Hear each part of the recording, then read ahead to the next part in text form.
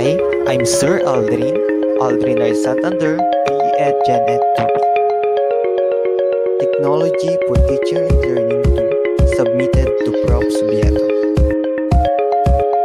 I am going to discuss the cone of experience. In 1946, Edgar developed his theory on cone of experience. Cone of experience by Edgar.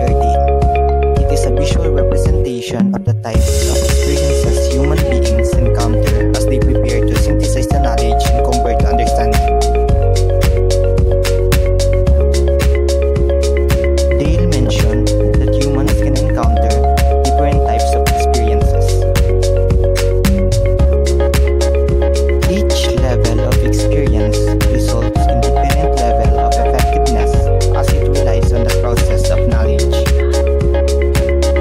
Dale has divided this model into three major categories, most abstract to the least abstract, as it travels down from the top to bottom.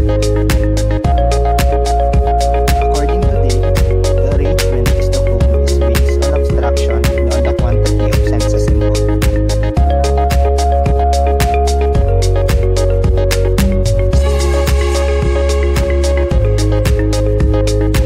This is the cone of learning. After 2 weeks, we tend to remember 10% of what we read. After 2 weeks, we tend to remember 20% of what we hear. After 2 weeks, we tend to remember 30% of what we see. After 2 weeks, we tend to remember 50% of what we see and hear. After 2 weeks, we tend to remember 70% of what we say.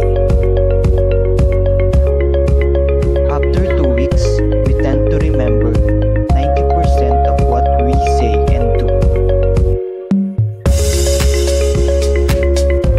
In reading and hearing, it consists of define, describe, list, and explain.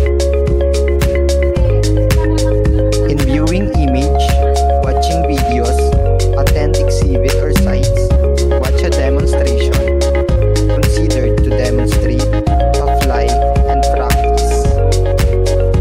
Participate in hands-on workshop, design collaborative lessons, simulate, model, or experience a lesson, design,